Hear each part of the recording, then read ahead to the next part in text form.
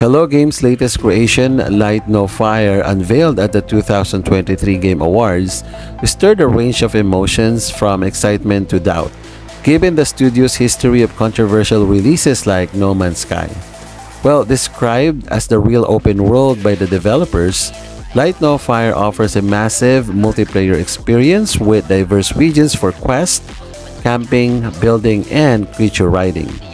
While specific details are limited, the promising trailer hints at an expansive world. The game's release, currently exclusive to PC with a live Steam store page, lacks confirmed date. Predictions leans towards a potential winter of 2024 launch, considering the Hello Games' 3-year development timeline for No Man's Sky and their discrete 5-year work on Light No Fire, suggesting advanced development. Confirmation that the showcase gameplay was actually a multiplayer footage adds credibility, contrasting with the pre-rendered trailers. Anticipating a late 2024 release, the dedication and quality displayed in the trailer bode well for Light No Fire. Despite uncertainties, the games hold potential as a noteworthy MMO.